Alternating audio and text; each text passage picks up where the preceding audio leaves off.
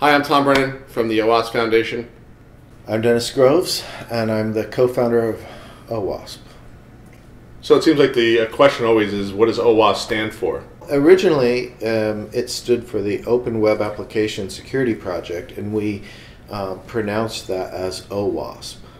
It happened in kind of late 2000, early 2001, and at that time, kind of web was the big thing, maybe the way we talk about mobile and cloud devices today. We ended up, incidentally naming the community after, I guess, a technology, web, right? It's just not specifically the web applications anymore, so we've grown with the technologies as well. So as the community continues to evolve, OWASP, as it's known, is a software community of individuals focused on software security. So what that looks like changes over years. But certainly, our grassroots is web applications, and what will the web look like in 10 years? Your guess is as good as mine. So the community is really kind of what it's all about as a grassroots effort.